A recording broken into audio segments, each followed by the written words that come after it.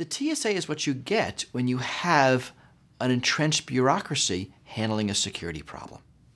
Right? Their mission, as we all believe, is to prevent airplane terrorism.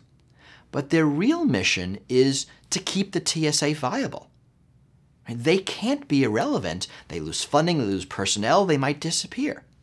So everything they do is designed to make them look good and prevent them from looking bad if something happens.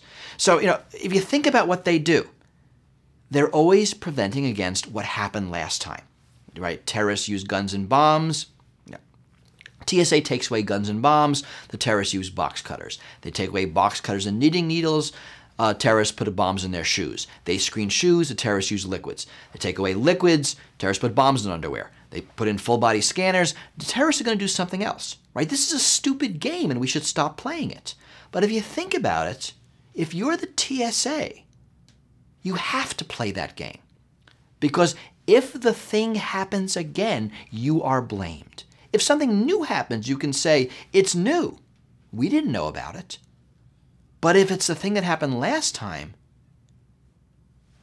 politicians, the people, expect that you will be able to see it.